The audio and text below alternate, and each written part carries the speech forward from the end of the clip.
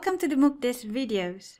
In this video, I will show some features of the Course Networking LMS. Do you know what LMS means? It stands for Learning Management System. It is here that you will manage your course and activities. You can access your course in two ways.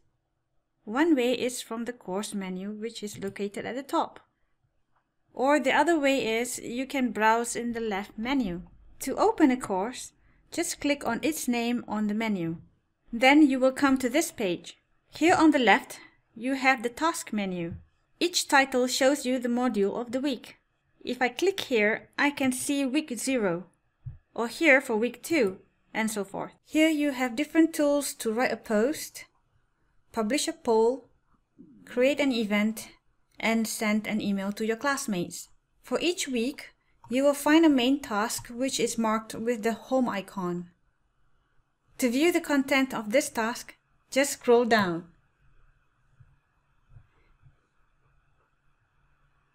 To view the other subtask of the week, just click on the colored tab shown here.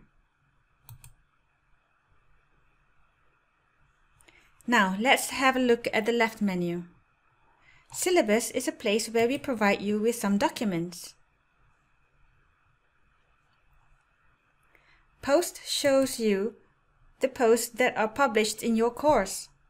Polls and events will show you the polls and events created in the course.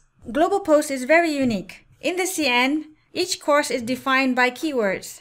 If your instructors open the global classroom, you will see posts published by members of different courses throughout the world sharing the same keywords. So here, for example, a post in French. If you don't understand that language, just click on the translate link here and you can immediately read the translation.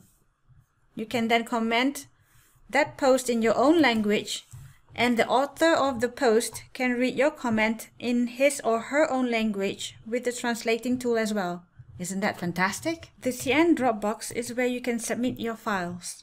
The gradebook is where you find your grades for quizzes and assessments and so forth. And in the roster, you will find all the participants of this course. Thank you for watching this video.